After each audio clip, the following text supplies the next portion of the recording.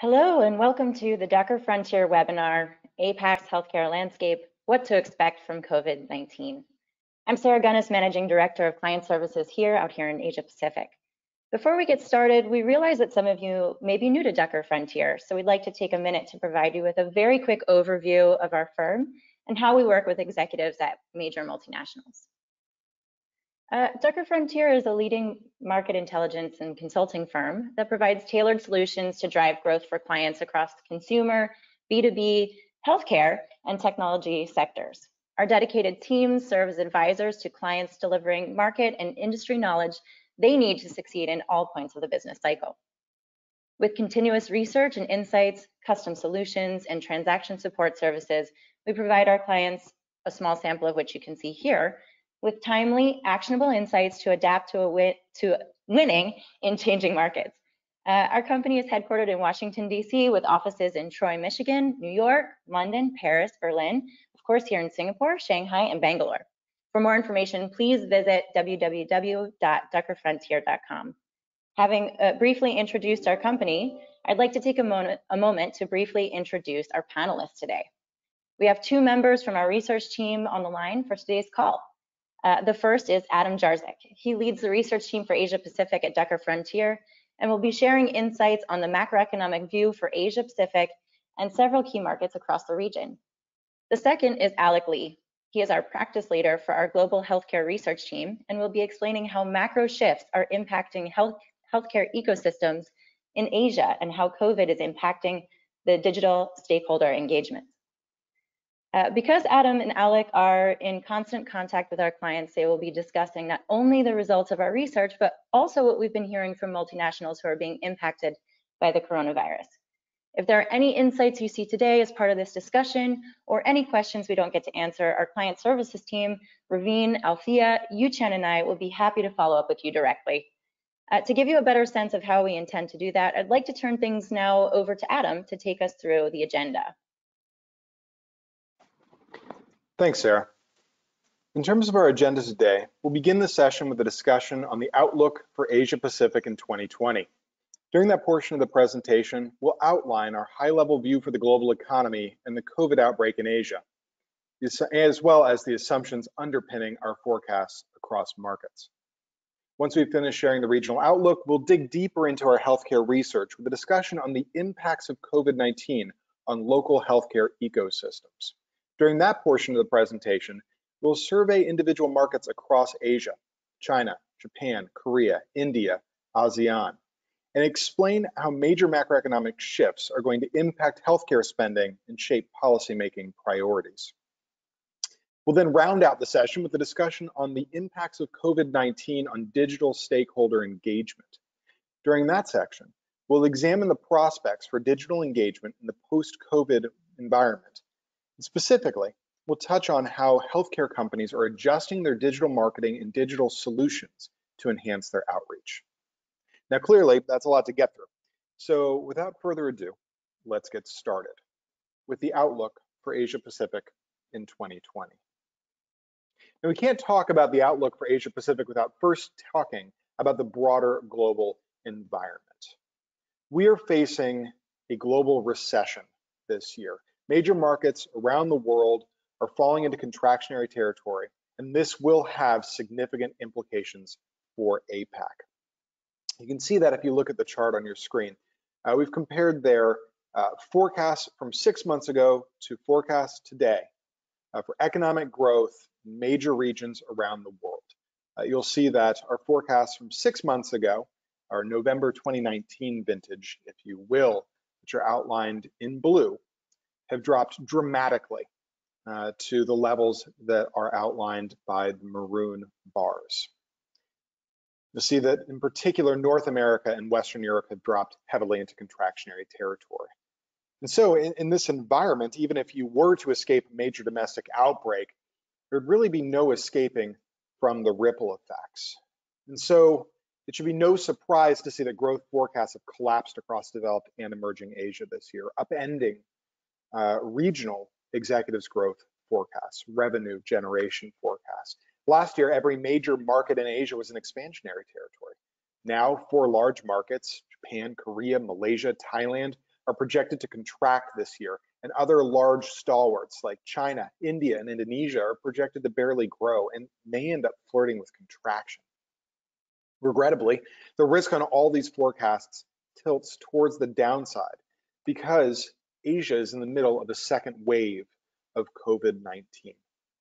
What you see on the chart in front of you are active COVID-19 cases mapped out by country. What do we say, or what do we mean when we say active cases? Basically, that's the total number of cases in a country minus the number of people who have recovered, minus the number of people who have passed away. Now, there's a lot going on in this chart, so let me break it down. There are two things here for you to note. The first is the shape of the curve. The second is the composition of the curve. In terms of the shape of the curve, what you'll note is that we're not just in the middle of a second wave, but that second wave has already surpassed the first one in size. In terms of the composition of the curve, what you'll note is that this was originally, as you all know, a China outbreak. You can see that by the fact that the first wave is just blue.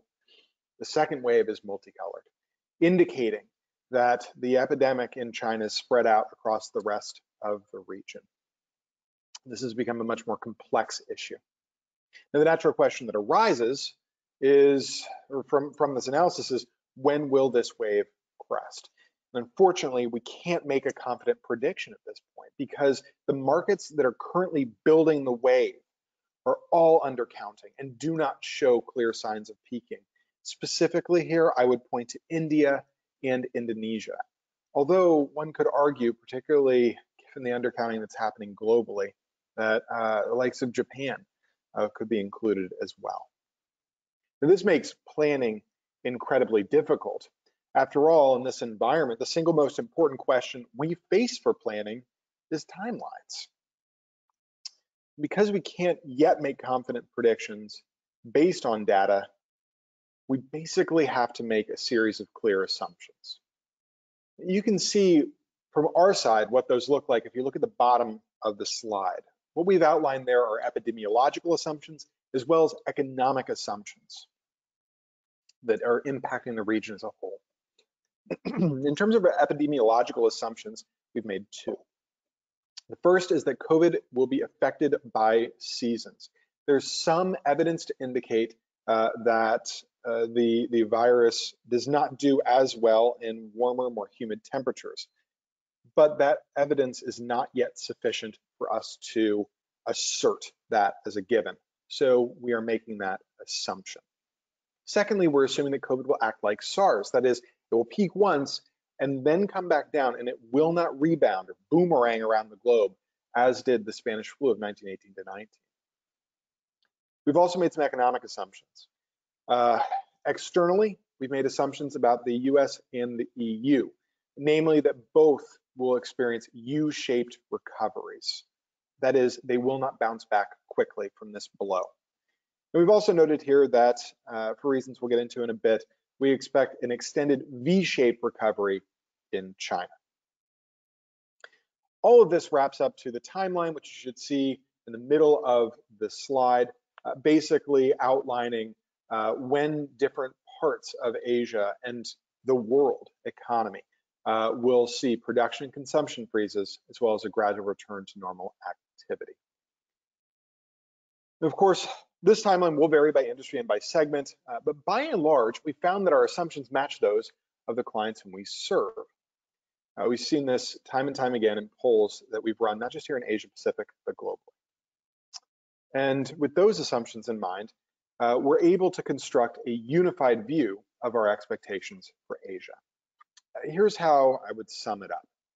With the exception of China, where as noted, we expect an extended V-shaped recovery, we expect a generally U-shaped recovery across the Asia Pacific region. Basically, we expect growth around Asia to be pulled down by domestic outbreaks and external weakness in Q2 before gradually recovering and being pulled up by China starting in Q3.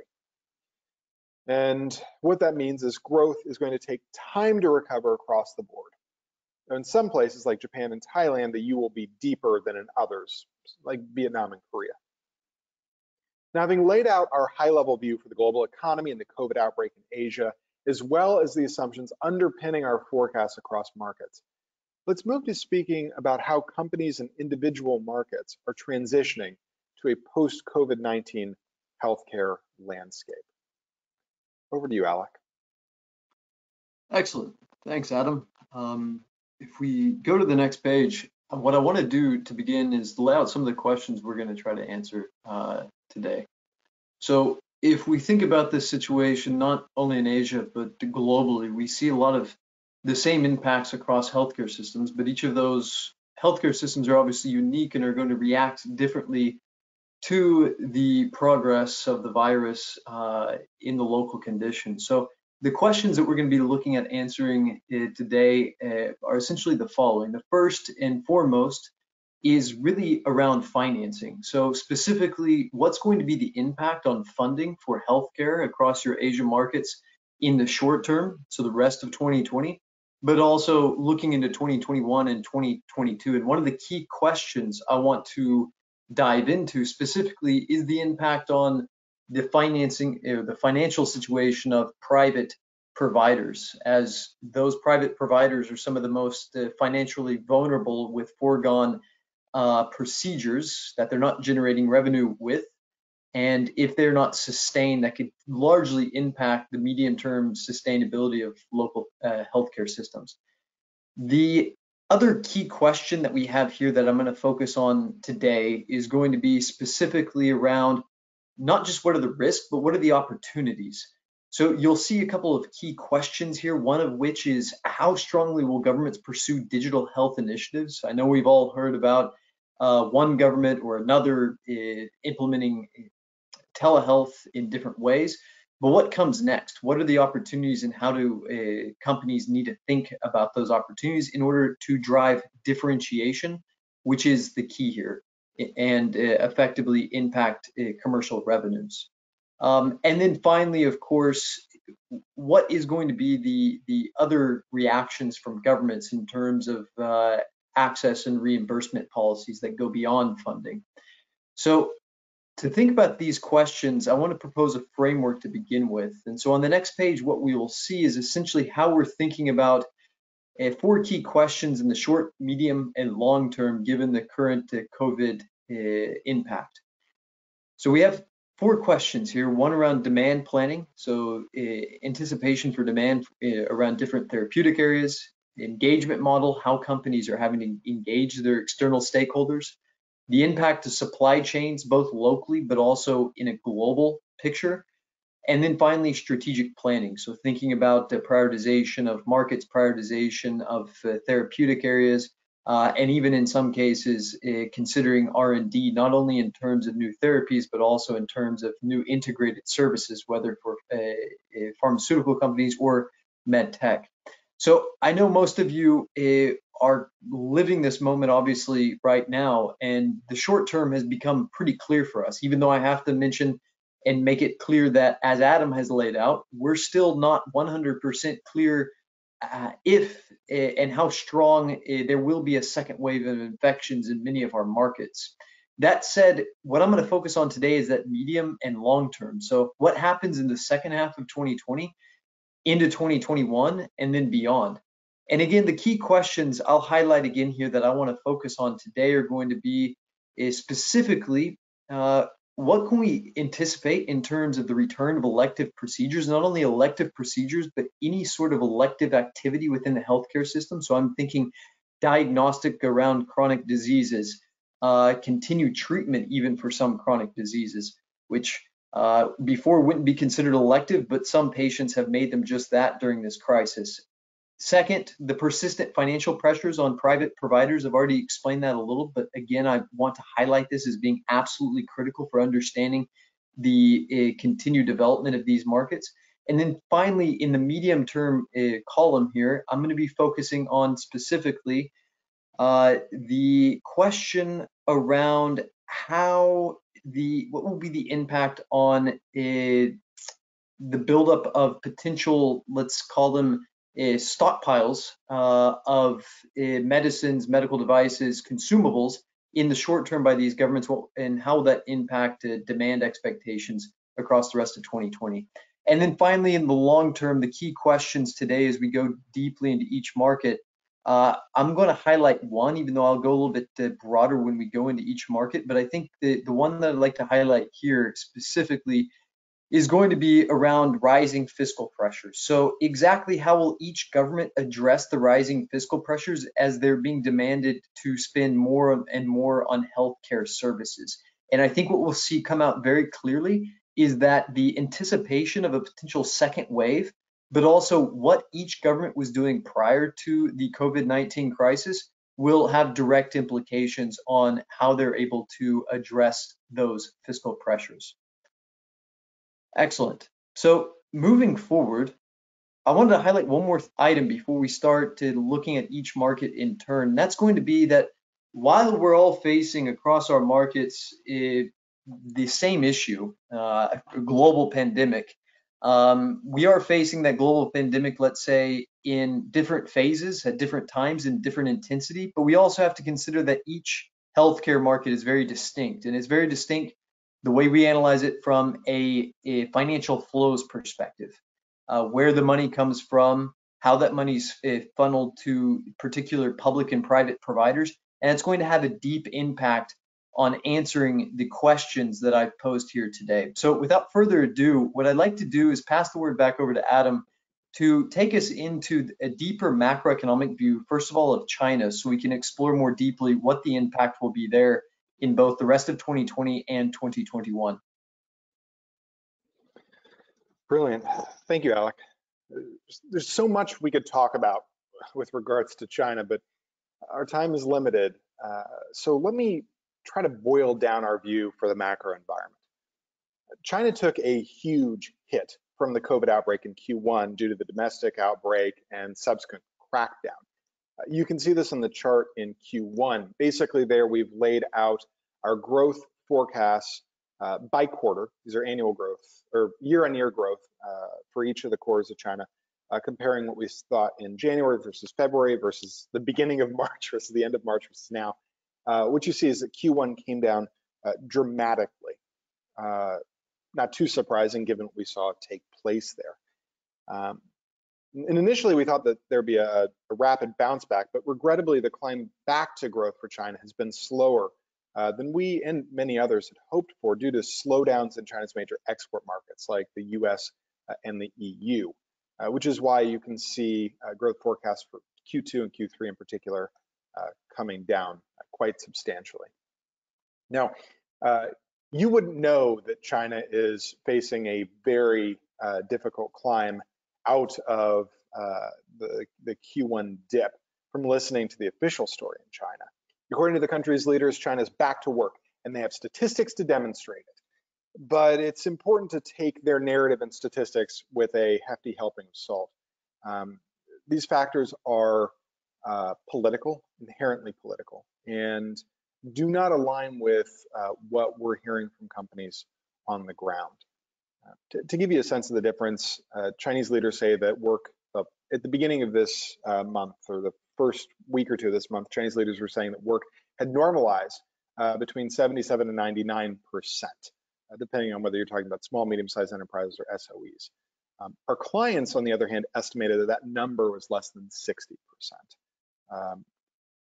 So there's a pretty big differential in terms of the narrative that we're hearing from the top and the reality on the ground. Now, with that said, we do believe that China will recover faster than other markets, not only because it encountered and curbed the virus sooner, but also because we expect the Chinese government to boost economic growth with stimulus. And while the exact form of the stimulus isn't yet clear, officials have indicated that money will flow to projects, which should include hospital infrastructure, and to households directly, which should bolster incomes and ideally out-of-pocket spending as well. We also just got some insight into timelines for the stimulus package's announcement. Basically, the government needs to hold a major meeting called the Lianghui, the 2 sessions meeting before it can roll out stimulus. That was just scheduled to begin on May 22nd. So that's that's the time to watch for details coming out of the Chinese government about the stimulus package. Now, all of this will, of course, have substantive implications for China's healthcare environment. So I'm going to pass things now over to Alec to share more details. Excellent. Very robust view on the macro situation in a market that I think, if we're thinking about Asia and thinking globally and thinking about our global and regional portfolios, is definitely in a very unique situation in that it was obviously the first to get hit by the pandemic. And as you demonstrated earlier, it's also basically your only market globally, well, not the only, but only major market globally that's not necessarily still in the battle or facing a second wave. That said, when we think about the short-term impact on the healthcare sector in China, and obviously we could spend literally all day talking about this subject, but in summary, what we're seeing is a short-term need to increase spending, yes, which we do believe is coming, especially if we're thinking not only in terms of government spending in order to maintain the current level of spending as a percentage of GDP and provide continued access not only to primary care, but also to innovation, but also to the stimulus to private consumption and the impact that that will have on out-of-pocket spending over the second half of the year.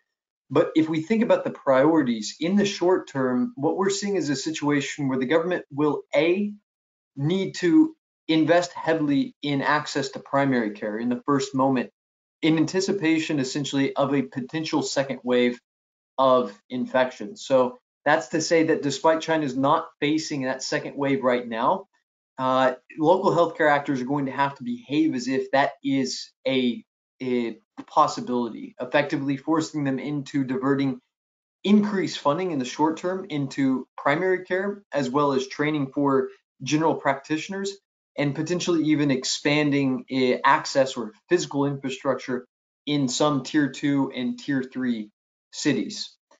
Second, in the short term, we also see a situation where some of the additional funding is going to have to be diverted, as I mentioned before, into stockpiling of certain products, also in anticipation of a potential second wave of infection. Now, when we look at the overall situation, we've also seen in China, obviously, the implementation or a broadening of telehealth and digital health solutions. We see over the next 6 months that while you will see some patients, physicians, both specialists as well as general practitioners return to past behaviors, we do think that this has created an opportunity in the short term for a broadening of the application of those solutions. So, and we'll talk about that in the last component of today's session when we look at actually digital stakeholder engagement more broadly. But the fourth point I wanted to raise here in the short term before moving to the medium and long-term implications is specifically that beyond the small increase in spending over the next 6 months that will largely go to addressing some of these issues and the potential buildup and protection against a potential second wave of infections, we also see a situation of risk where companies should be considering how the economic impact might drive payment delays or even defaults from some provinces that have been directly exposed to the manufacturing crisis driven by both the local economic impact as well as the global economic impact. That's to say that while we are positive on this market and where it's headed both from a public and private expenditure perspective, there are definitely short-term risks that potentially have not come fully to fruition that we should be paying attention to. Now, that said, we do believe that the most interesting insights and potential will come in 2021 and beyond. So when we think about what China was doing prior to the crisis, and you'll see a general theme throughout this discussion today, essentially that many of the trends we were witnessing across Asia in the healthcare markets prior to the COVID-19 crisis, we're actually anticipating many of those to continue beyond the COVID-19 crisis. And so if I were to summarize what the Chinese government was attempting to do, in turn, it would be reducing out-of-pocket spending while improving access to innovation. I know I've majorly simplified this, but again, we have a limited amount of time today, and we could be talking about this literally all day. So to that point, what we see occurring really over the next 12 to 24 months is a doubling down of what we are already seeing occurring prior to this crisis. And that includes the pursuit of a unified reimbursement scheme, so combining national and provincial reimbursement lists. B, the continued centralization of procurement, especially to reduce spending on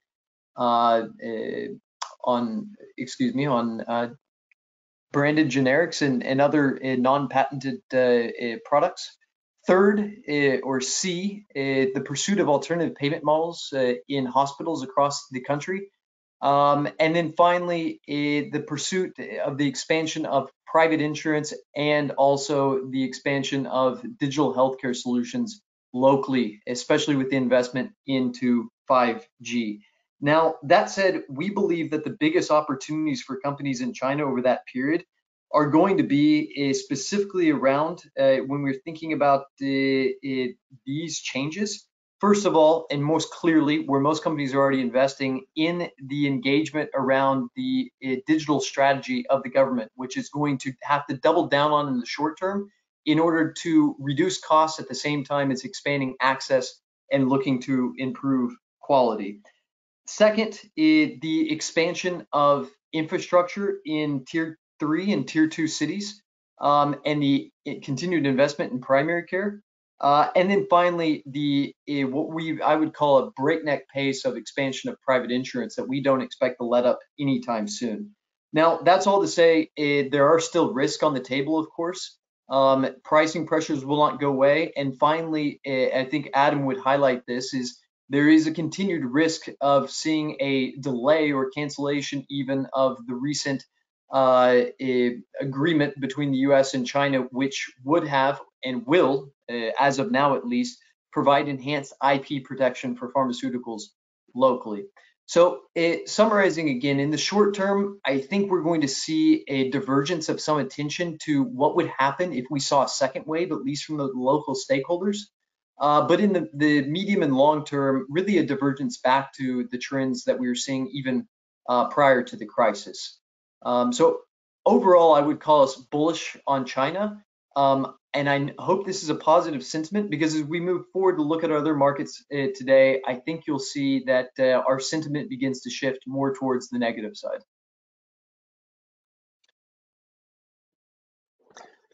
Yeah. So maybe with that we can begin that shift by speaking a little bit about Japan. From the macro side, our view on Japan is quite clear. COVID-19 is driving the economy further into recession. I say further because Japan's economy was already on the brink of recession coming into this year. The Abe administration's consumption tax hike last year dealt the economy a serious blow and left it with a hangover in Q1, which only intensified the impact of the COVID outbreak and subsequent lockdown, as well as the delay in the Tokyo Olympics. The bottom line here is that the economy will remain in contraction for most of the year, as you can see in this chart on the right-hand side of the slide. And we do not expect to see a solid recovery in Japan, despite the fact that the government is implementing an absolutely massive stimulus package.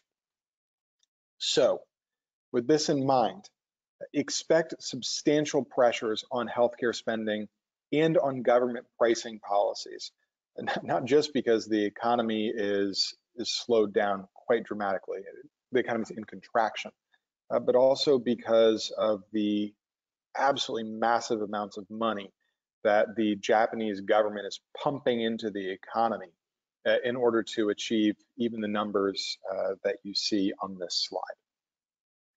Alec will share a little more detail on what those macroeconomic factors mean in the healthcare context.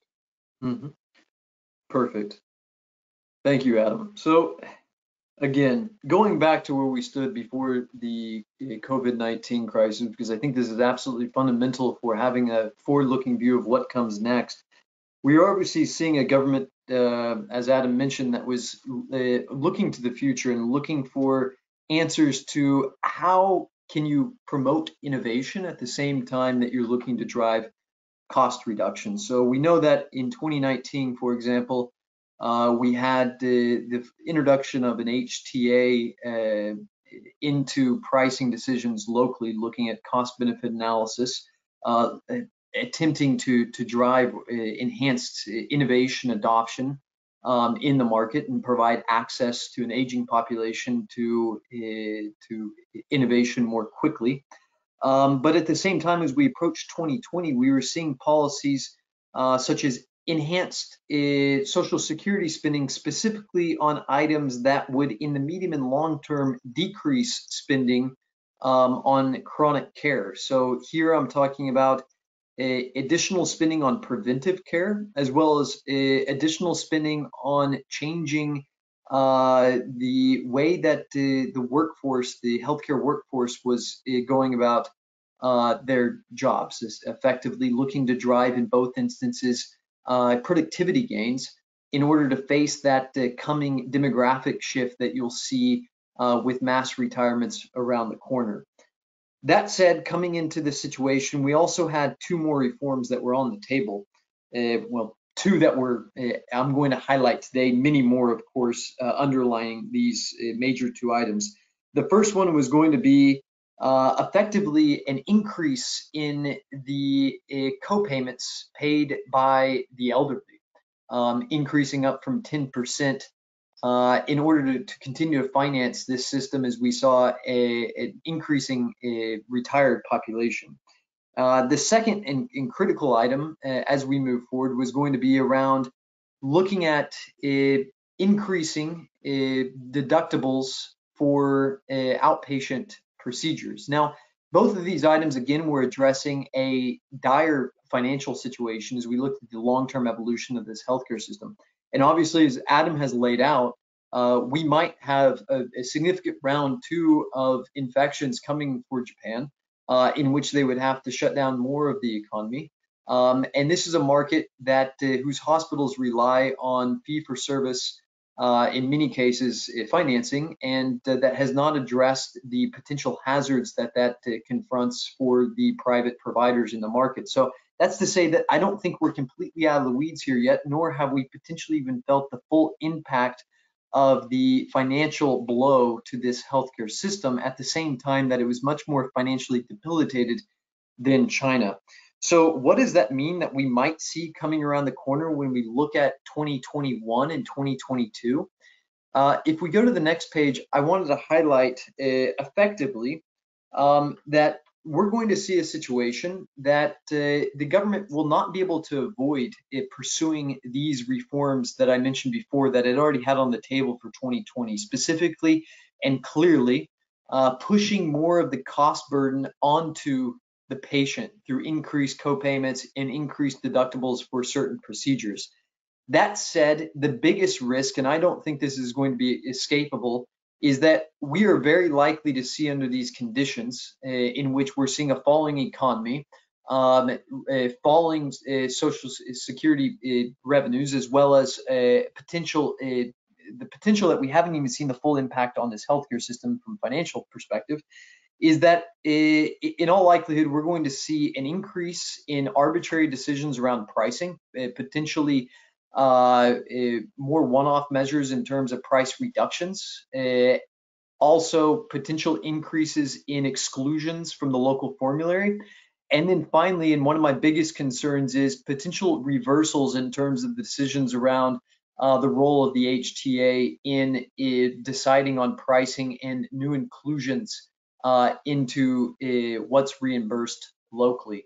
So that's to say, again, I mentioned as we transition from China into Japan that we were moving from one market in which we were bullish to one market in which the outlook has become dimmer.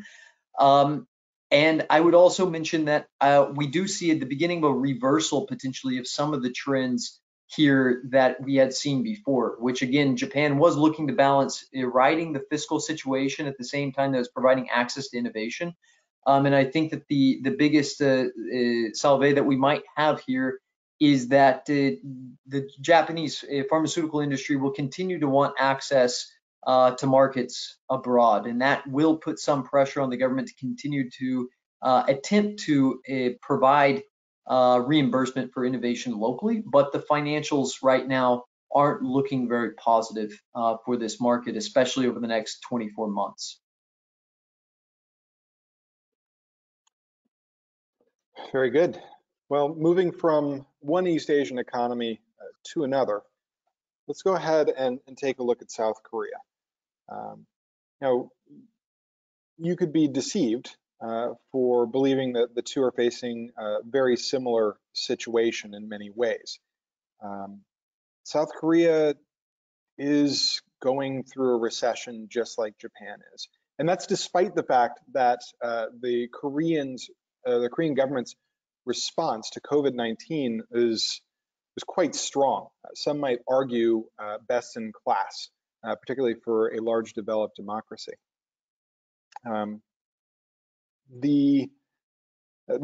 are some differences though, which we'll get into in a bit. With that being said, let me just outline some of the macro factors at play. The outbreak of COVID, both domestically and internationally, has not been kind to Korea. It has yielded collapsing exports, decline in private investment, muted consumer confidence, muted demand. You can see that reflected in the first 2 quarters of growth. Once again, Korea, much like Japan, experiencing a pretty substantial contraction. But you also notice that we expect to see a relatively rapid rebound in Korea during the second half of the year. There are a couple of reasons for that. The first, the fact that we do believe that South Korea will continue to exhibit an effective COVID-19 response and therefore get their economy back on track more quickly than most. Also, though, massive fiscal stimulus, 12.5% of GDP. Admittedly, not as large as Japan's, not as large as some Southeast Asian markets, but targeted fiscal stimulus that will be key to avoiding a total bottoming out of out-of-pocket spending, hospital finances, private insurance spending.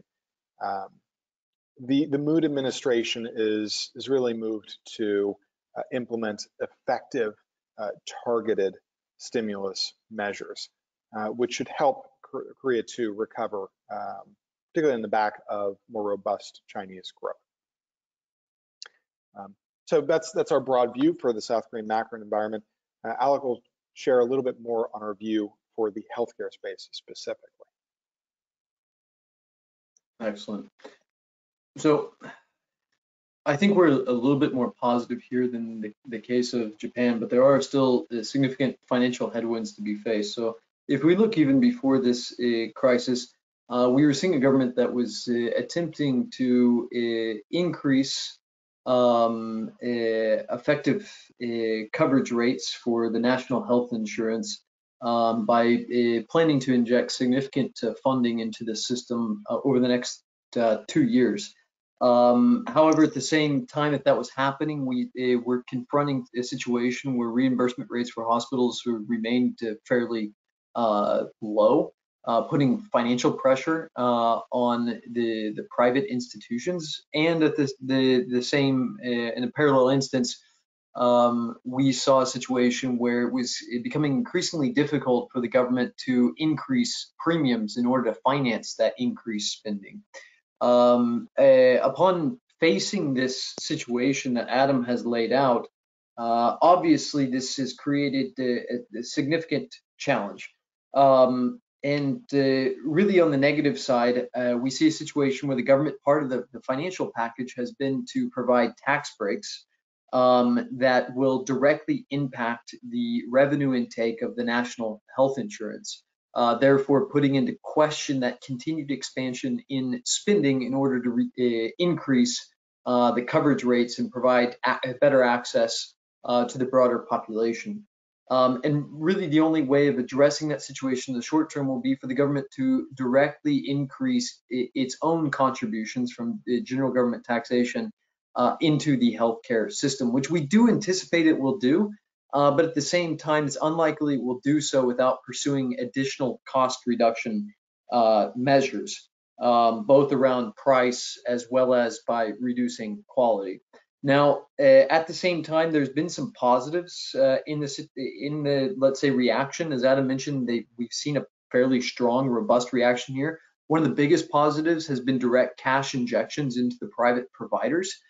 We have seen countries around the world do this. However, I would highlight that it still remains the exception and not the norm for governments to have already directly supported their private providers to ensure that they remain financially viable.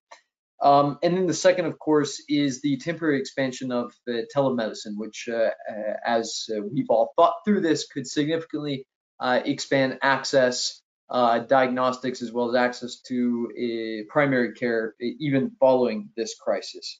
Now, if we move to the medium and long-term outcomes, really what we're looking at is a situation, again, very clearly, in order to continue to increase the financing that was anticipated prior to the crisis, the government will need to significantly enhance its own direct contributions from general taxation, which of course will have been impacted by the economic crisis that has been felt across 2020.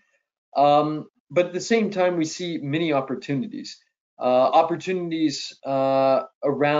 expanded potential use of PPPs to facilitate access and expansion of infrastructure. Opportunities around new engagement models when it comes to contracting, innovative contracting around the price volume contracts with this government. And then finally, of course, there will be risk to the downside, and specifically here I would highlight two. And as I mentioned, as the government has to increase its own allocations for financing, it will want to reduce cost. And specifically these two risks that I highlight would be the acceleration of delistings from the formulary, as well as the potential to see favoritism towards local manufacturers, which of course you do have significant investment locally in terms of diagnostics, med tech, but also a growing local pharmaceutical group. So I want to stop here. Again, there's a lot more we could talk about. This is a highlight of the impacts and the key takeaways in short and the medium term, but I want to pause and let Adam continue to look at India before we finish with the ASEAN markets tonight and provide ourselves time to speak a little bit about the digital story that we've been seeing as a common theme across these markets. Yeah, sounds great, Alec. So India, briefly, is in an incredibly difficult position no matter how you slice it. The country came into this year in the throes of a slow-moving financial crisis. Its banks were in disarray, and the government's efforts were not that helpful in alleviating the situation. And now, domestic COVID epidemic is sweeping across India, leading to lockdowns, massive downside risk for the economy, risk that's probably larger than that faced by any other major market in Asia Pacific. I say that because India, unlike others, lacks the resources to offset the epidemic's impact with stimulus. I mean, take a look at the chart on the right-hand side of this slide. You'll see the size of India's stimulus relative to many other markets around Asia. It's shockingly small, and to a large degree, it's because India doesn't have the financial wherewithal to make it dramatically bigger. That's why. That is fundamentally the reason why, if you look at the chart on the left-hand side, where we've mapped out a growth forecast for a base case and potential downside scenario, the downside scenario is so dire for India. Ultimately, India's growth trajectory will depend on the severity of its domestic outbreak, which at this point is incredibly difficult to predict. Now, we don't want to spend too much time focusing on the downside here, because even the base case is pretty devastating and will have serious implications for the healthcare space. So I'll turn things over to Alec to speak about that in a little bit more depth. Excellent. So again, starting with where we were before this crisis, just moving into 2020, I think the first thing I'd highlight is, despite the fact that India had been implementing a massive, or what it would call a massive public investment in healthcare in order to essentially shift the market away from a out-of-pocket model, we anticipated, or the actual central government budget for healthcare in 2020 was only going to grow by about 4%, essentially meaning that healthcare expenditure was going to grow slower than the estimated GDP growth, and that was at the beginning of the year. So contracting public health expenditure in the middle of a massive so-called expansion of public health spending was going to contract as a percentage of GDP, and that was before this crisis.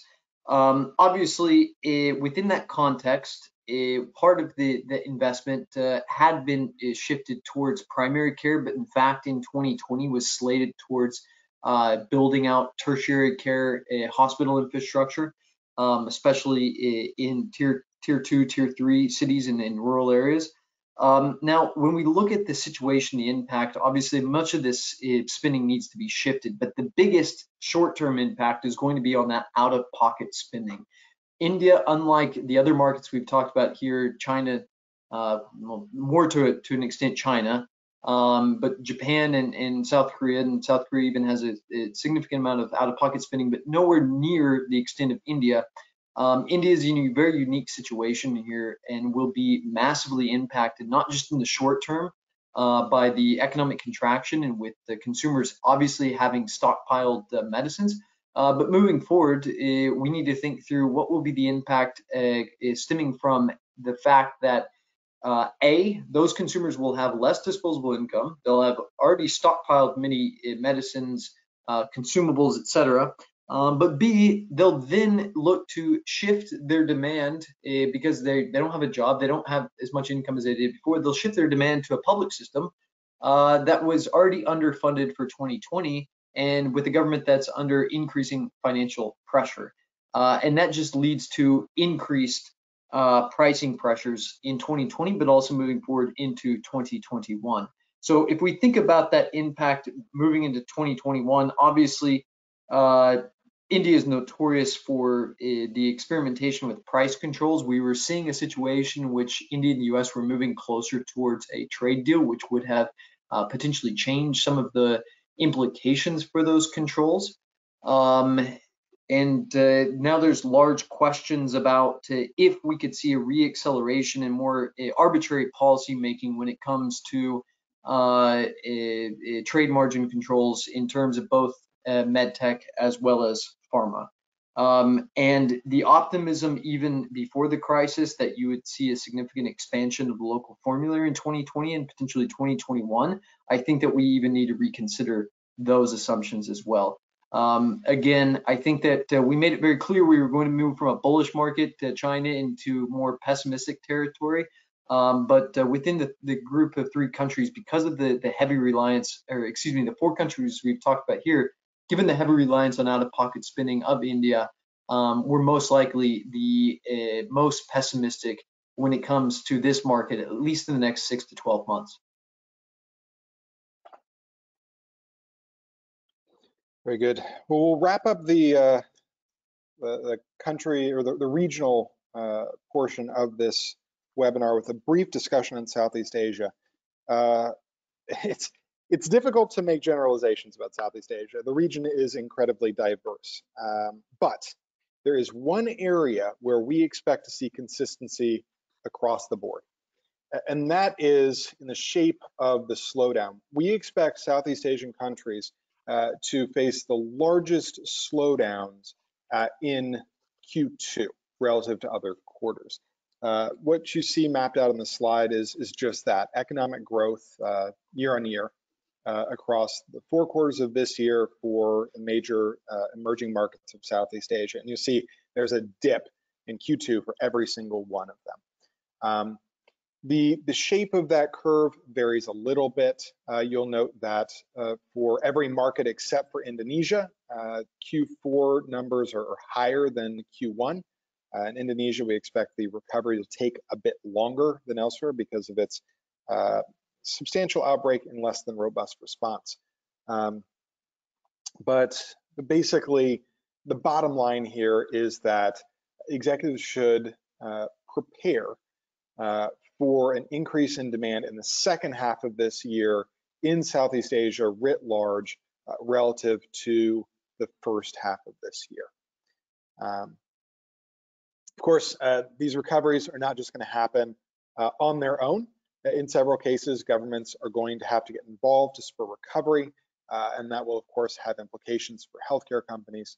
But by and large, the shape is quite clear. So I'll turn it over to Alec now to talk through some of the implications. Excellent. So I think I'm going to be brief here and likely use this one page to talk about your ASEAN markets for today. And I think the key takeaway again is when we look at these markets, you obviously see a very low expenditure in terms of percentage of GDP coming from the public side. And when we think about the reaction to this crisis, again, the dynamic tends to be across markets, a negative impact on consumer purchasing power, a first increase in expenditure from consumers at the same time that they're seeing that negative impact on medicines, painkillers, other medicines to directly treat potential symptoms from COVID-19, or even stocking up on their prescriptions for chronic conditions. And when we come out in the 6-month period afterwards, you'll still see weak incomes, and you'll have spent that money in the short term. So we're really looking at a situation where the governments do have significant fiscal space when compared to other markets to increase public spending on healthcare. But typically speaking, when we see this happen, it's not something that's going to occur overnight necessarily. And so I think the biggest risk that I would highlight here is going to be that as out-of-pocket spending comes under pressure in the short term, I would not negate to seeing some of the policies that we've seen in your developed Asia markets or larger Asia markets around addressing costs to consumers of healthcare out of pocket, to reduce out-of-pocket costs, specifically looking at price controls, items to diversify competition within the retail pharmaceutical space, et cetera, to be applied in some of these markets as they rebound from the crisis and then begin to feel, let's say, cries from consumers that are feeling pressure on out-of-pocket spending. At the same time, there's obviously a very large upside from the public expenditure side. If there's ever a time in which we're going to see the markets globally that have not spent, have not even come close to the 6% of GDP that the World Health Organization suggests that countries spend in terms of public spending on healthcare, this is the moment. And I think that this is a really great opportunity to engage locally and try to drive the correct narrative around specific therapeutic areas and guide policymakers as they look to build out that capacity.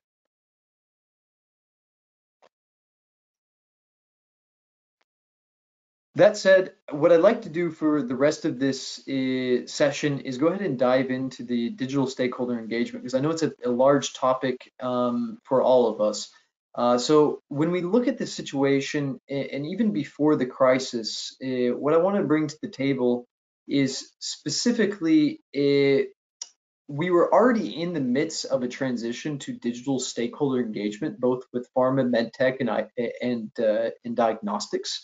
However, right now it was really a forced, more rapid shift into engaging stakeholders digitally, and then wondering what comes next.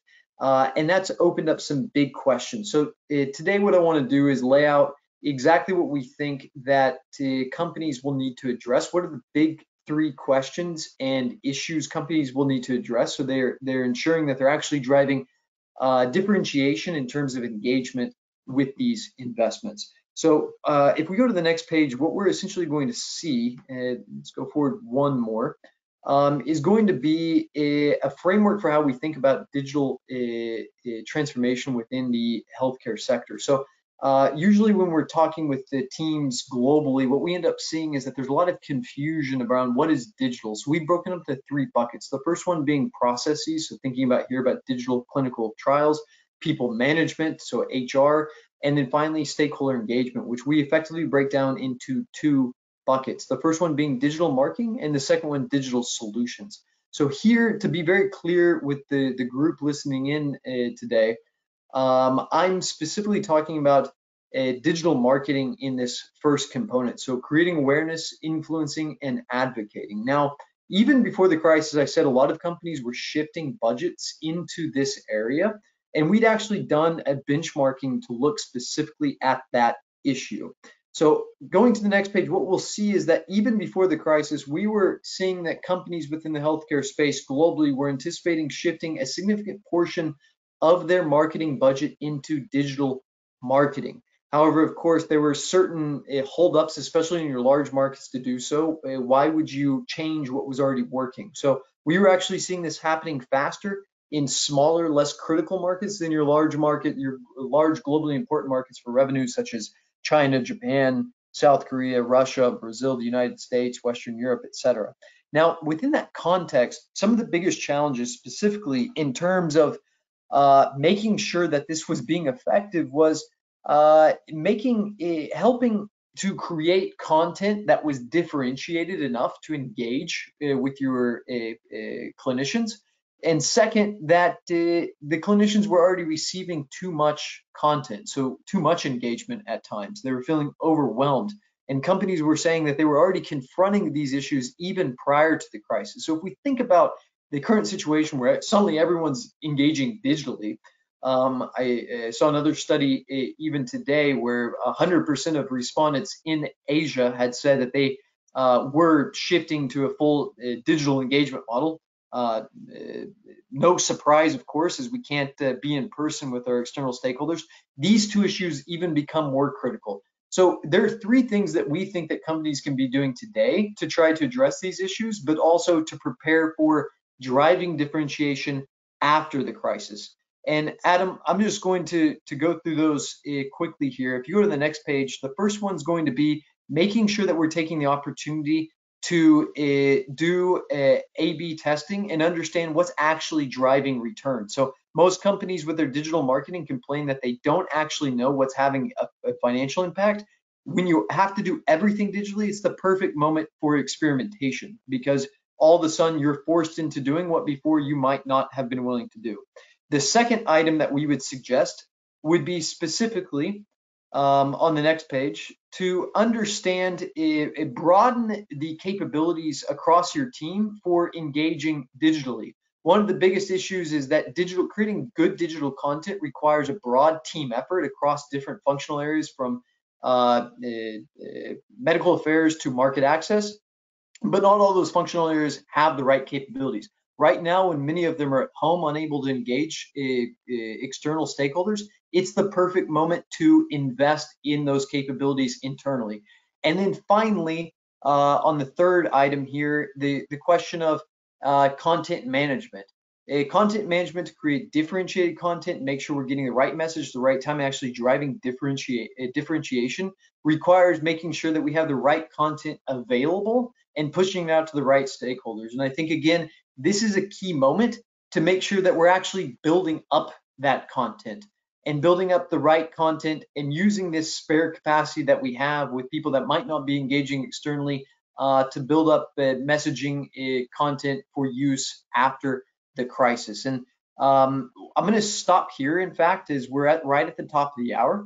But those are the three key messages that I want to provide to our listeners this evening. I think these are going to be key, not only for today, but also for what comes next. As we know, we're going to go back to more of a mix between in-person and digital. but still, what's going to drive the differentiation? And for me, it's going to be excelling in these 3 buckets. Thanks, Alec. Great insights there from you and Adam. I know we're just at the top of the hour, but we've had a few questions come through. So if those of you on the line wouldn't mind staying a few minutes, we'd like to have a few questions out to the group here. If there are any other questions that you guys have on the line, you can share them via GoToMeeting Messenger and send your questions to Decker Frontier Webinars. Any that we don't get to today, we'll be happy to answer later. So maybe just one question here for you, Alex, sticking with the digital theme. Do you see any other industry that is doing digital engagement exceptionally well? And can you explain a little bit? If so, why? Yeah, no, it's an excellent question and one that I actually get quite a bit. So when I've talked to other industries, whether it be industrials, manufacturing, B2C, they actually all struggle with the same issue. How do I measure ROI? How do I create the right content, get the right people at the right time? The companies that do the best at this and that always raise their hand and say, hey, we excel, I have no problems, are the digital native companies. And so here I'm talking about big tech. And why do they say they excel? Because they can effectively track their stakeholders, their consumers, their users, their decision makers across the whole customer lifecycle. So from when they enter their platform to when they exit, so they know when to engage, how to engage, what material is needed. And that's an interesting perspective, because right now I would say that with the expansion of telehealth, with the expansion of essentially more of your stakeholders engaging via digital platforms and exchanging information, while there are obviously critical question marks around how that data is used, stored, and shared, that's going to start opening up new opportunities to understand exactly what are the critical moments, what are the critical needs, and follow those stakeholders more closely. Thanks, Alec. Extremely great insights there. Unfortunately, we're at the end of our time today. We're already a little bit over. As I mentioned, any of the questions that are coming through that we don't get to today, we're happy to follow up with those, or please reach out to your relationship manager. Before we finally conclude, maybe Alec or Adam, any final remarks to share?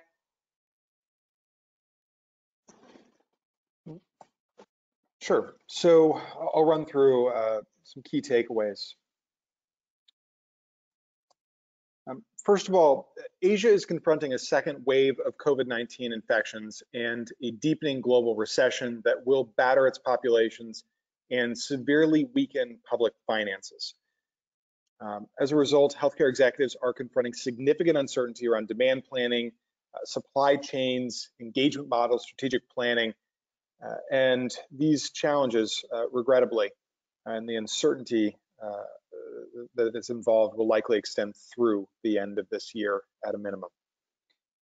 COVID-19 will have a long-lasting impact on the healthcare agendas of governments across developed and emerging Asia in a variety of ways: market access and reimbursement, localization pressures, e-health implementation, and really overarching healthcare reform. And so with this in mind, healthcare companies should try to shape how the post-pandemic world will look. Ideally, they should use a holistic scenario planning approach, strong stakeholder management, and flawless communication strategy. Great. Thank you, Adam, for rounding out our session today. For everyone on the line, that concludes our webinar for today. Thank you so much for joining us, and we look forward to speaking with all of you again soon. Take care. Stay safe.